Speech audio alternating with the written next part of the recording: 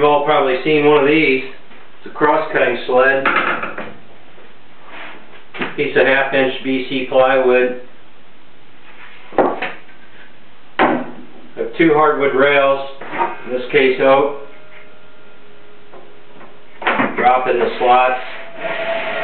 It's about 21 by 40. This is 8/4 poplar stock, makes a nice fence.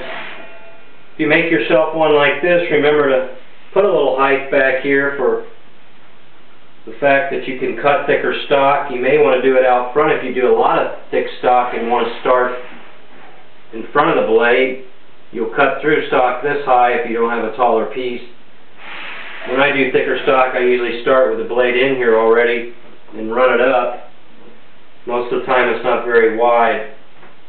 So if you do a lot of thick, wide stock, then you need a high fence here as well. Pretty basic. I coated it with some shellac. I waxed the table and waxed the rails. And it's a very safe, very useful jig in the shop. If you don't have one, you really should consider making one. You can clamp a rail here, like a piece of plywood or something, can be clamped, and then a stop can be fastened with a clamp. If you do repetitive lengths, you get real nice, repeatable cuts. Very tear-out free because it's backed up by the cut line is backed up by material on both sides. So another advantage over a miter gauge. I just like that you get your hands out away from the blade, and you can see what you're doing. Almost no sawdust kicks back at you. I tend to not wear glasses, although I probably should.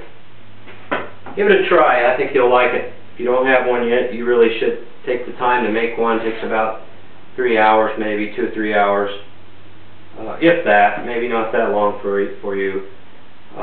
You want to glue these down and screw them good, and take your time to get it square and so forth. Works well for me. Thanks. Have a good day.